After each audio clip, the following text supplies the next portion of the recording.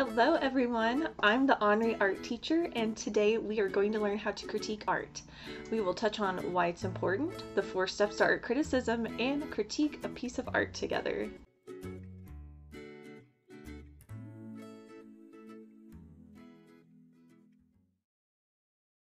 So you might be wondering, what is art criticism? Art criticism is about judging a piece of art. It helps us learn about artwork on deeper levels. Art criticism is important because we understand more about art, the artist, and can voice our opinion. Yes, you heard right. Your opinion matters when it comes to judging art. Let's go ahead and talk about the 4 steps of art criticism. Step 1 is describe. This means we will list what we see. For example, the colors used, what objects do we see, or the type of art. The second step is analyze. We will examine the piece to see what elements of art or principles of design were used. For example, line, color, contrast, or rhythm. The third step is interpret. This means we will discover the meaning behind the art. We can also come up with our own meaning too. Step 4 is judgment. This step is easy.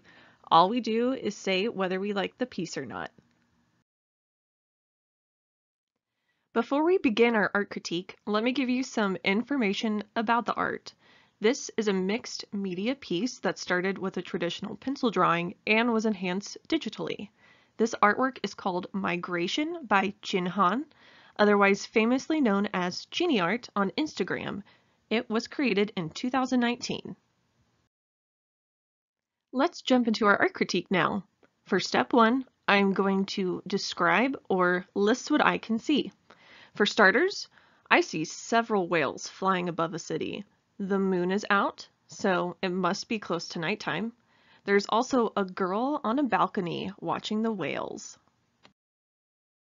Let's move on to step 2, analyze. Here we will examine artistic trends or the tools used to create art. Linear perspective is used because the girl is closest to us, so we can see her details better. The further back we go in the picture plane, the whales begin to fade and look like fish shapes. We can't make out any of their details at all.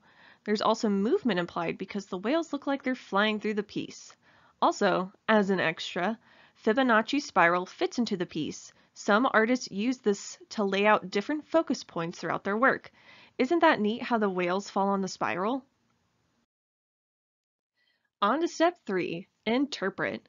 Let's find the meaning of the art. I feel like Qinni wanted to portray an emotion like awe or fascination. After researching, Qinni just wanted to make a calming piece. I think she did just that. For our 4th and final step, let's judge or form an opinion. Do I like this piece? Yeah, for sure.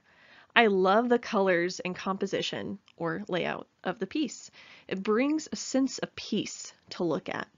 Qinni was successful with her artwork.